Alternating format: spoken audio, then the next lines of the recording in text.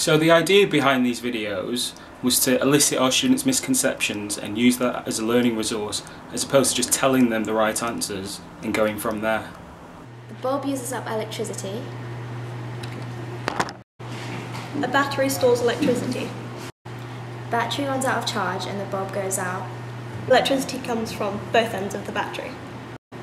The battery runs out of electric current, so the bulb goes out.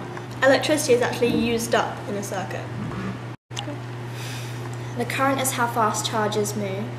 Chemical energy in the battery gets transferred into electrical energy in the wires and gives off light and heat energy in the bulb. The ball comes down when the gravity force is bigger than the force that throws it up. Gravity pulls the book down, but the table pushes the book up.